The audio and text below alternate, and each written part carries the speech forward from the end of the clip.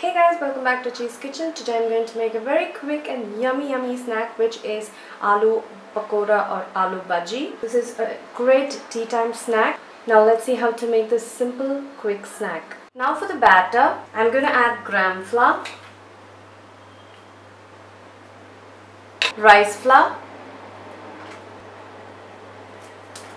chili powder, asafoetida, salt, jeera seeds, baking soda or appa soda, chaat masala. Now mix all the powders. Before you add water, make sure you mix all of this. To spice it up a little bit, I'm going to add green chili paste and then water. Just keep adding water gradually till you get a nice thick batter.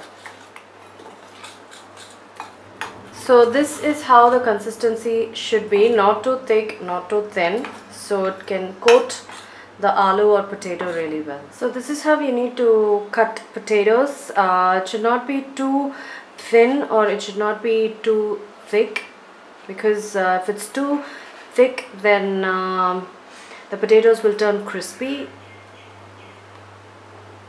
So you can see how beautifully it's coating. This is how it has to coat. I'm going to drop it in the hot oil.